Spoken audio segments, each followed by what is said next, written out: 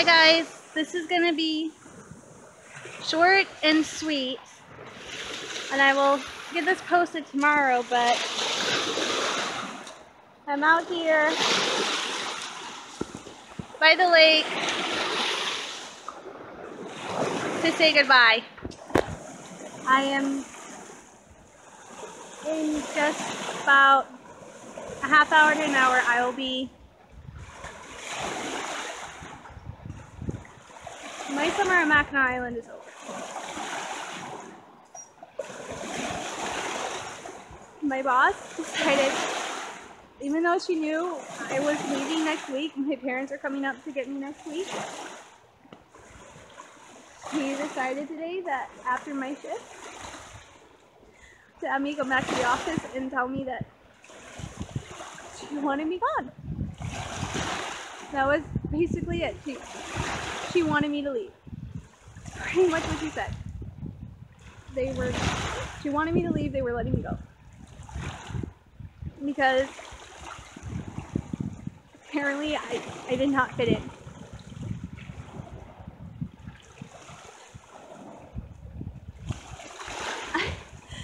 And what gets me is that I worked myself to the point of exhaustion at this job. I was making myself sick. So my parents are on the way to get me, and yeah, it's time to say goodbye.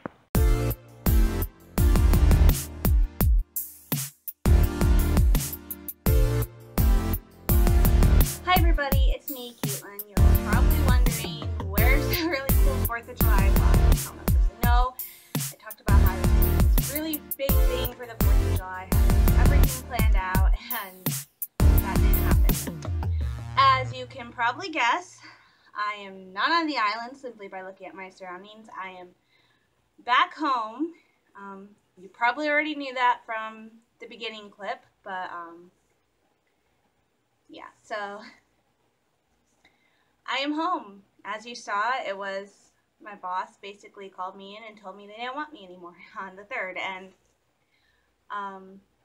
because apparently I was having attitude problems and stuff like that. And what really gets me is she informed me that she wanted me gone on the 4th. She expected my parents to drop everything they were doing to come up and get me on one of the busiest travel days of the year in Michigan.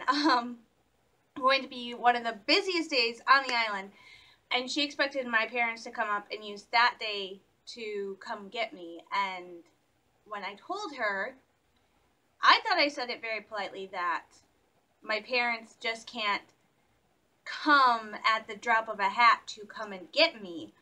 I had handed in my notice and said July 13th was going to be, July 12th would be my last day. July 13th I would be leaving very purposefully, because my mom had asked for July 13th for that to be her day off, for the 13th and 14th off, to come and see me, though that 13th, for a very specific reason. My mom has to ask for her time off so many weeks in advance. She has, and it's the same with my dad. My dad and my mom both work at Walmart. And at Walmart, you have to ask for your time off, I want to say at least 4 weeks in advance. And my parents very specifically were going and asking for time off as early as they could for certain days so that they could come up and see me. So they already had, my mom and my dad both already had the 13th and 14th of July off. They already knew that because they had asked for that time off. I think my mom asked for it off in May, okay? And so my mom was asking for time off for July, August, and September, and even October, all the way back in May. That is when my mom was asking for time off. And I had explained this multiple times to both my boss and the managers that my parents have to ask for time off so far in advance. And that made it difficult, of course, with my dad. I talked about this, my dad coming up to visit me last month, and it made it very difficult because originally he was supposed to come on Father's Day, but I wouldn't have had the schedule to see whether I had Father's Day off or not until the 16th. So I would have known if I had the 17th off till the 16th, which is why when I found out I had the 15th off, we just changed it and he came up on the 15th, because that made it so much more easier. So they already knew this, but I don't know why she still thought that my parents, probably because my mom, I made no secret that my mom was a training coordinator, probably because my mom was that position that she could just do whatever she wanted. My mom can't. And apparently she thought maybe my parents weren't hard workers because they were coming up. I mean, my mom and my dad dropped me off in April. My entire family came up in May. My dad came back up in June. My mom was coming up in July. And I made no secret that my parents, one or both of my parents, or for that case, my entire family, would be coming up at least once a month for the entire time I was up there. So maybe she thought that because my family was going to come up at least once a month to visit, that maybe that they could get all this time off. And they simply can't. So, it was hard. As you can tell from that first clip, I was actually pretty devastated. I mean, one, being told I was being let go, getting fired, and then to have her then on top of that scold me for having an attitude when I'm trying to explain to her, you know, it's kind of hard for me to get a hold of my parents. Both my parents work. My mom is working full-time. My dad is basically working full-time. They're working for Walmart, which is a great corporation, but there is rules. And my parents have to follow these rules. I have rules, so do my parents. It's not that easy for me to get a hold of my parents when they are at work. One of her things was I was texting on my job. Was I texting on my job? Yes. But then again, there was also circumstances that I tried to explain. My parents like to be in contact with me when I'm away from them. You know, this just isn't something that happens. My mom will be at work, and she'll be texting my brother and I when she has a moment, usually on her breaks, to make sure that we're okay, that we don't need anything. If we do need something, do we want to come to the store? You know, that's just how my parents are. My parents are very much like to be in contact. And I've said that before. I enjoy that. I know I'm 30 years old, but I like having that constant contact with my parents. It's why I trust my mom and my dad so much. My parents trust me so much, and my brother so much, because we keep them in the loop pretty much about our lives. You know, my mom does not have to tell us when she is working. We are both adults, but she does. You know, my mom does not have to tell me half the stuff she does because it doesn't really, but she does. And I tell my mom everything. So my parents and I, we are in each other's orbit, and that's something I enjoy. And most of the time when I was texting, it was like they were checking on me, making sure I was okay, because during the last few weeks, I was really struggling.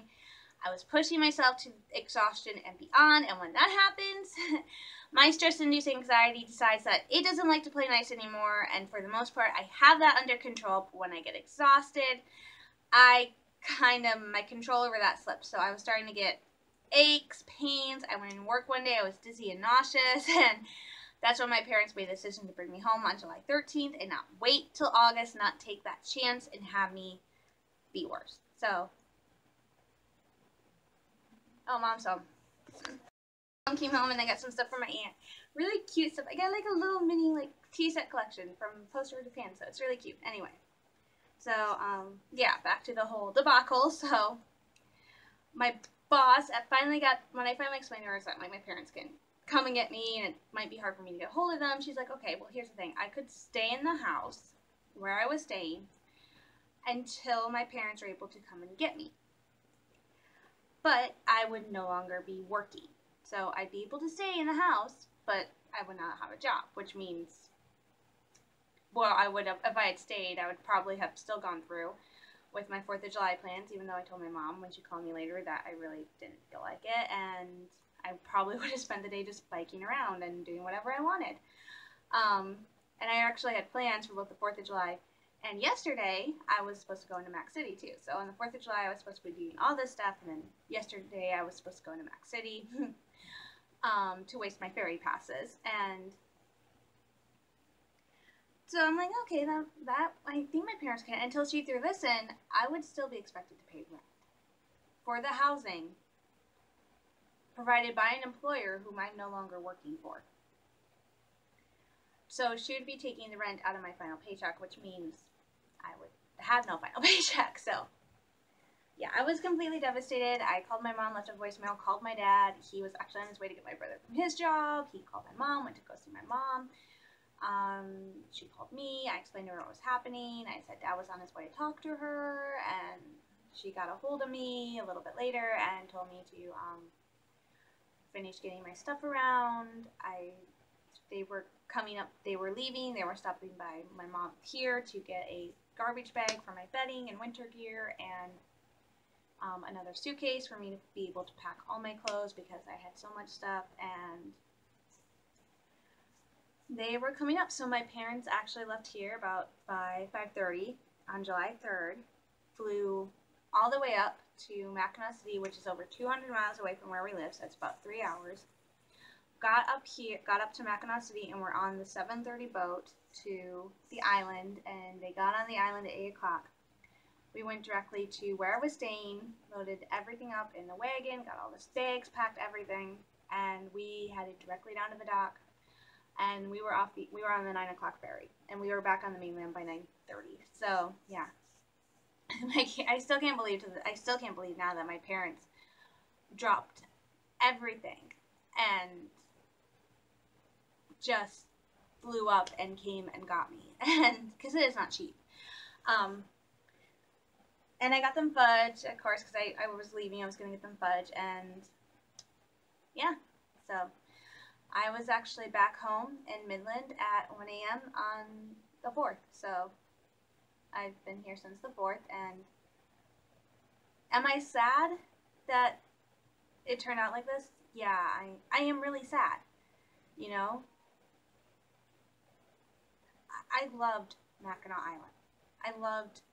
You can tell by the videos I posted from me like biking around the island, from exploring it. I loved it so much. There's so much history there. There's so much nature. Yes, I'm allergic to pretty much everything outdoors that has to do with trees and flowers and stuff, but I was still able to enjoy it. I was able to have fun. I mean, I made a few really great friends while I was up there. I mean, one of them, we actually had plans for July 5th. He was going to meet me when I got out of work at 5, and we were going to go do the Haunted Theater together because it was something I always wanted to do. I'm just too chicken to do it by myself. So we were going to meet up. He got out at 4, I got out at 5. We were going to go do that together.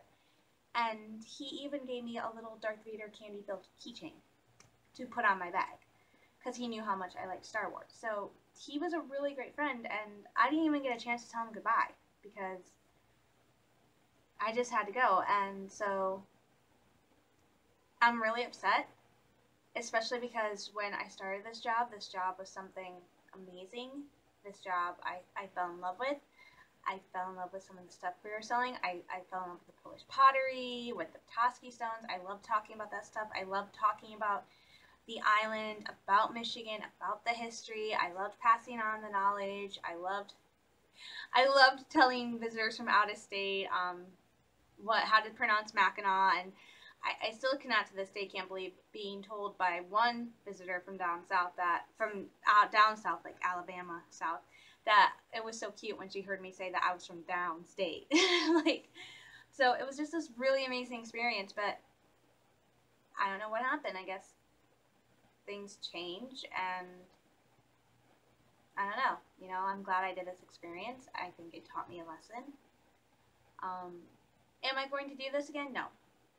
My mom already said that, and I don't want to do it again. Last year, I said I didn't want to do it again. But then I decided, you know what? You can't just base an entire summer on one lousy experience. You know, and after talking to a few people, I realized that was kind of an exception.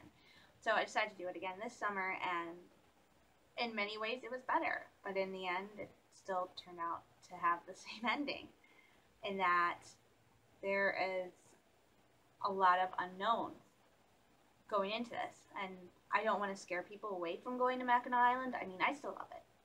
If I get the chance to go up next year for a day trip or something, I will take it. Am I going to go back up there to work? No. I'm not going to go back up there to work.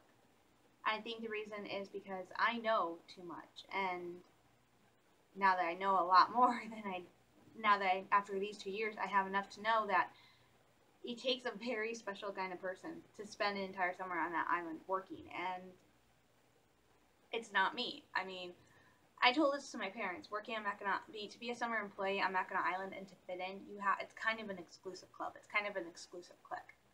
You know, you really have to have done it before. And if you're one of the newbies, they're like, no, they're not really that interested in you. And there's a lot of stuff that goes down that they don't like to talk about, that people don't know. And I'm not going to talk about that here because I really don't want to scare people away from visiting Mackinac Island. Just to visit Mackinac Island, I think everybody should do.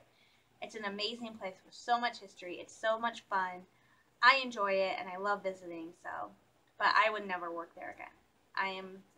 I'm ready to just settle down and get back to where it is, so that's it. I'm back home in Midland, unemployed, of course, but I'm going to start job hunting next week, big time. I applied to a couple places while up north, but now that I'm back home, it'll be easier to do because now I can go ahead and schedule interviews, and I can schedule them relatively quickly.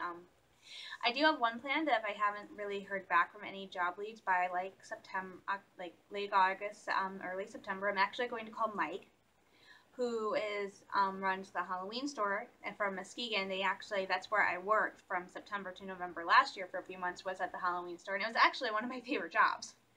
I'm not kidding. For a girl who doesn't really celebrate Halloween, I loved working at the Halloween store. It was so much fun. I loved the experience, and I honestly would love to do it again. You know, if there's a seasonal job, I would love to do that, or work in a Christmas store. So, do I like seasonal jobs? I do. Is it something I could see myself viably doing for a lifetime? No. Because for summer, you have to travel all the time. So, I don't want to be, I think, just to give me a little bit of edge, if the Halloween store does come back, I'm going to work there. But that is all up in the air, because the mall has been bought by a new owner, and they want to bring in, like, an entertainment, like a movie theater, housing, stuff like that. So that's really exciting. Our movie theater is going to be going to be redone with, like, luxury reclining seats and all new food options. So that's really exciting. It's a really exciting time. And I do have a lot of plans on at home. As of right now, I am probably going to go to Star Wars night in 2 weeks, which is really, really exciting because I had so much fun last year. I really want to redo my picture with Darth Vader where I look like a total dork because I had no clue what I was doing because I was like, oh my god, I'm actually meeting Darth Vader. So, I'm really excited for that. I'm excited to go back to job hunting. My mom, I'm so proud of her. My mom's going back to college to get her master's, so I'm really proud of my mom. My brother has his first job. I'm really proud of him for that.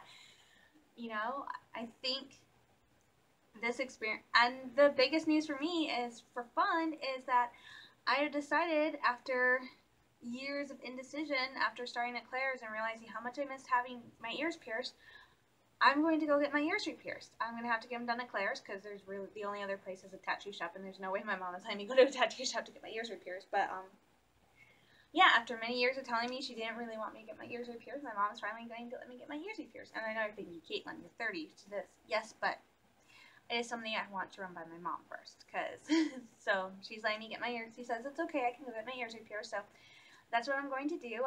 For those of you who haven't heard the story, I don't think I've ever really talked about it. I got my ears pierced when I was 12.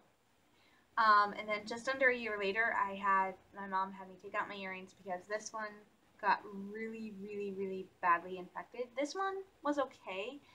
I thought it was an allergic reaction. My mom thinks it was, but this ear was fine. It was just a little red and a little infected, but this one, once we took the earrings out, this one healed up completely. I just have like a little scar from the earring that you can't really see. This one was really badly infected to the point that you can see where, even that anyone can see where my earring was, because it never fully healed all the way. So I want to get them re-pierced. So I'm going to get them re-pierced. I'm thinking this Wednesday maybe, next Wednesday. Hopefully I will be able to film that for you guys. I'm just hoping I don't have the same reaction I did when I was 12, because when I was 12 I was so freaking nervous about getting my ears pierced. My mom, we went to this place called the Piercing Victoria. I was so nervous. The ladies were so nice. They were cheering me on. I was squeezing my mom's hand so tightly I was cutting off her circulation. And they did my right ear, and they did it, and they pierced it, and I went, ow, is that all?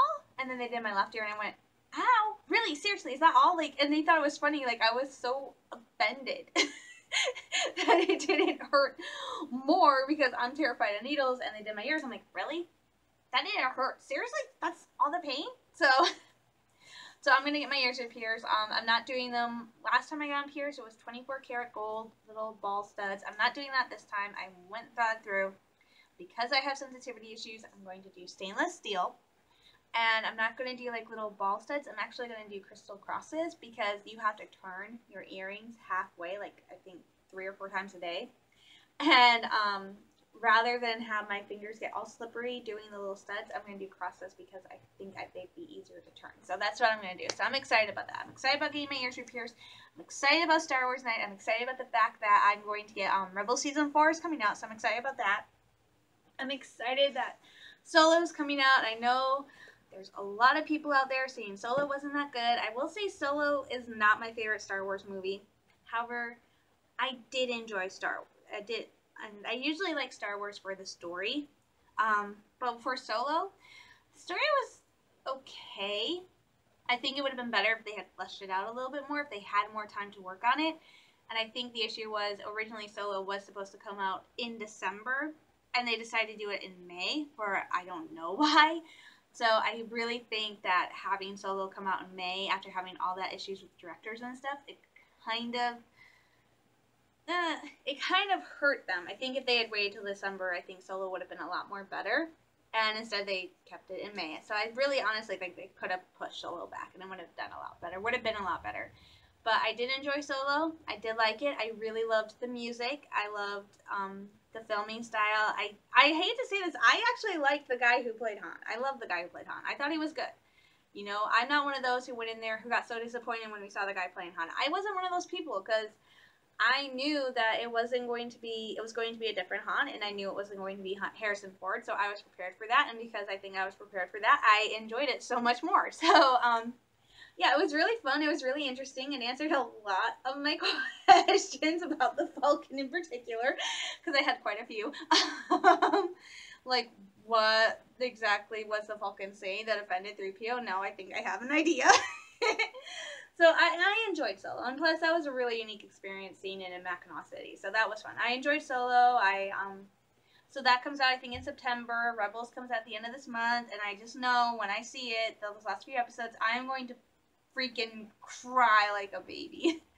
Thrawn Alliances comes out on the 23rd. I'm so looking forward to that. I saw the San Diego Comic-Con exclusive cover. Oh my gosh, I want that cover. So, but I'm not going to Comic-Con. I'm just looking forward to really being home, getting back into our routine. I'm looking forward to being a Midland girl again. So I'm already making some plans for next month. So I'm excited. I can't wait for this. I'm so glad to be home. I'm going to start back up at church in a couple weeks. I'm going to give myself a few weeks to just get back in a routine, start job hunting, get myself out there. I'm just so glad to be home. I'm so glad I have such wonderful parents that did what they did, and I'm so lucky I had that experience. And yeah, this does mean vlogs are going to go back to being a little bit more boring, simply because I'm back home. So vlogs might get a little bit more boring, but don't worry, there's still going to be lots of fun. So I just want to thank you guys, everyone, for your support. It means so much to me. I'm just so happy to be back home. I'm so happy to be back surrounded by Star Wars, because I have missed it. I have missed all my Star Wars stuff, so I'm happy to be back home in Midland, surrounded by family, by friends. I'm so happy to be back with my Star Wars stuff, with my books. I'm really looking forward to going back to church in a few weeks. I have missed it, and I have just missed this. So I'm so glad to be home, and I'm thanking you guys so much for all the love and support you have shown me. And I hope you continue to show me that love and support in the future. So I'm going to get going, guys. You all stay safe, stay sane, and I'm sending you all lots of love, hugs, and prayers. And I'll talk to you later. Bye.